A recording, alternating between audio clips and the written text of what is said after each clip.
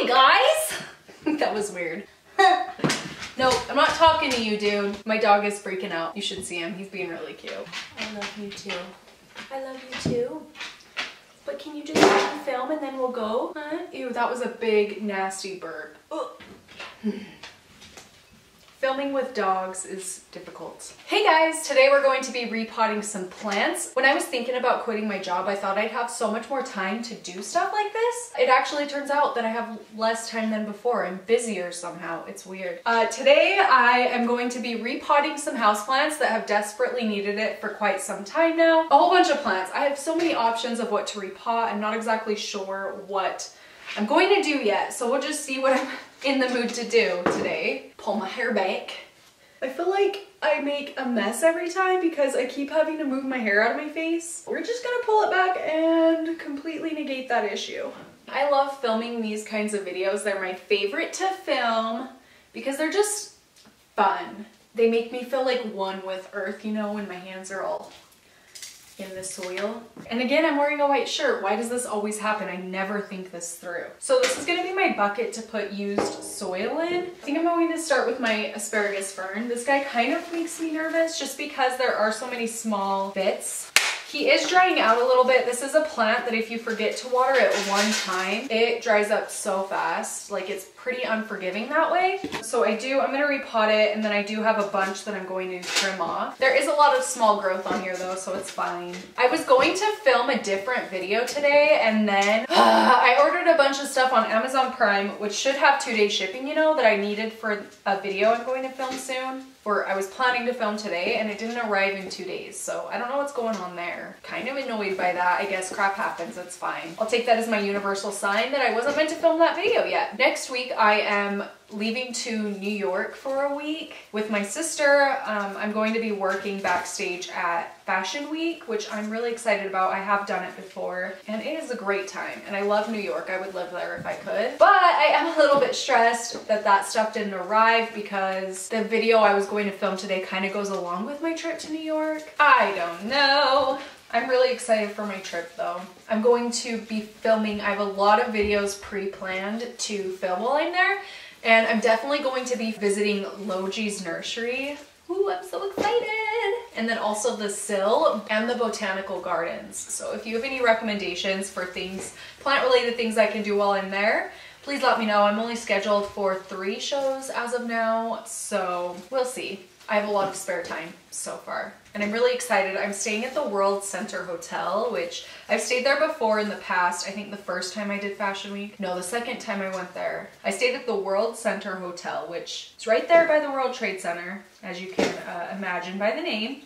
And it is a great, lovely hotel. I'm so excited. It's going to be so fun. These asparagus ferns have really delicate root systems. Well, not delicate exactly, but very like thin. This one is pretty substantial, but on thinner roots like these, it is hard to remove most of the soil, and you do want to remove most of the soil, in my opinion. I have started using a new soil mixture for my plants, and I've had really, really good success with it. So what I've been doing is I use 1/2 of the mixture is black gold all-purpose potting soil, and then I use a 1/4 of orchid bark just from Miracle Grow. I really like their orchid bark because it's really small pieces. I also use 1/4 Miracle Grow perlite, and you can also use pumice in place of that if you'd like to. But it is a very, very airy mix, and for people who have an issue with overwatering as opposed to underwatering, this is a great mix for those of us who care too much and tend to overwater and kill our plants because it is super airy. What have you guys been up to? I feel like I haven't posted. I think it's been like a week since I posted, or since I've really done anything on YouTube, and I'm feeling, I don't know, it's been a while. I feel kind of weird. Have you guys bought any cool new plants lately? I'm going to plant this guy into a ceramic pot that's glazed, because it does like moisture, and like I said, if it dries out at all one time, it'll like crisp up like this leaf here, and there's no coming back from that really. A glazed pot is going to very much help keep this guy adequately watered. Yeah, I think he looks really cute in this pot. What do you think? Putting the plant in there, and I'm going to put soil around the outside to help hold it in place. I love repotting plants. I look forward to this. Like anytime I buy a new plant, I like look forward to the day I repot it. I used to repot right away. I have learned that depending on where I'm buying from, so if I'm buying from like Lowe's or Home Depot or places where they don't like actually really care about their plants and affect for pests and things like that, I will repot right away, especially because their soil is like so dense and they tend to overwater their plants. I like to repot them right away, but if it's a nursery I know and trust, like J&J or Cactus and Tropicals, I'll actually leave the plants in the soil for a few weeks to acclimate to my house. It can be kind of stressful on the plants to repot them right away. So it's just kind of a pick your battle kind of a thing. Wow, it's so cute. Hi, do you love it? Do you love this mixture? Thank you. Where's your toy? Okay, now what am I gonna repot? I got this at Cactus and Tropicals the same day I got my Variegated Cast Iron plant. Chinese Evergreens are so underrated in the plant community in my opinion. Go get your ball. Where's your ball? Oh, he's bringing me his toy, my smart boy. Go on. He's just gonna keep hanging out. It's fine, I guess. Honey, you can't put that there. This one is really fun to repot. The soil is coming off super easily. What's your favorite soil mix? Oh, I am so excited for spring. Today I'm wearing a little bit of a springy outfit because it's pretty warm outside. I'm really happy about it. Oh, I love it. That's cute. I love my dogs. You guys are so important to me. Do you know that? Axel's staring at me from across the room. So, oh my gosh, there's this plant called like a Chinese Evergreen spilled milk or something like that, and it is so beautiful. I honestly, don't get me wrong, I love my variegated monstera, but I think it's more beautiful than a variegated monstera. So it'd be cool if I could find one of those. Since it's a variegated ficus, I don't like to put variegated plants in like printed or super textured pots. I don't know, it's like a weird hang up of mine. So I'm gonna take it apart and see how big the root system is and then decide what pot to put it in from there. This is a cute little plant. It's put out 2 new leaves since I got it. Not that long ago. Yeah, I think that's really cute.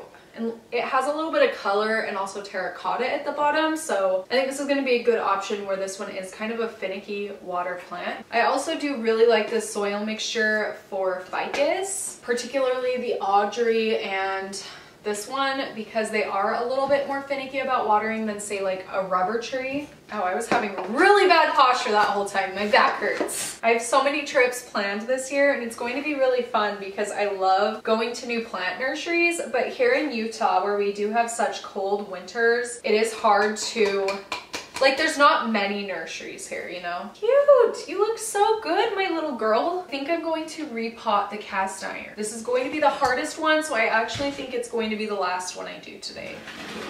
And then I'll save the rest of the plants. I have like 10 other plants. I'll do them in a video next week that can go up while I'm gone. Oh gosh, big plants kind of stress me out. And same thing, like on this one, I do think I want to separate some pieces, some small ones off of it. I want to start some smaller ones, you know? Oh gosh. Yeah, oh, my shirt. Oh, I just dumped this all over my lap. It's okay. It's fine, this is fine. Ah! This one's a mess. Yep, I'm gonna definitely have to clean my floors after this. Yep, it's fine.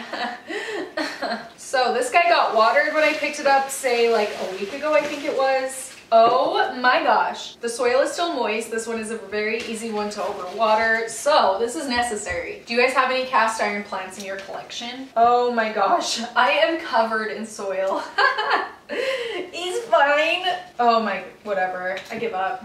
It's okay if it makes a mess. I don't know if this is weird. The soil is like really moist and it's touching my feet and it feels so nice because it makes me think of summer.